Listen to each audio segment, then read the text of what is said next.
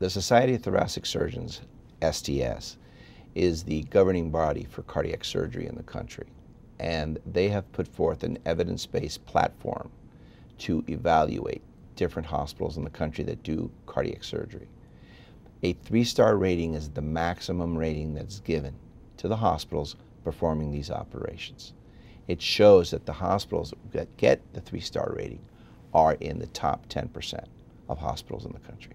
So when a patient goes to choose where he or she is going to have heart surgery, and he chooses or she chooses a place that is guaranteed by the Society of Thoracic Surgeons to have 3 stars, that patient is choosing a hospital that's in the top 10% of all the hospitals in the country when it comes to the chances of surviving, not dying, or not having a complication, and of having those outcomes be as long-term as possible. To be a 3-star rated program means that you're in the top 10% of the country. So I would hope that all those renowned institutions around the country are also 3-star rated programs.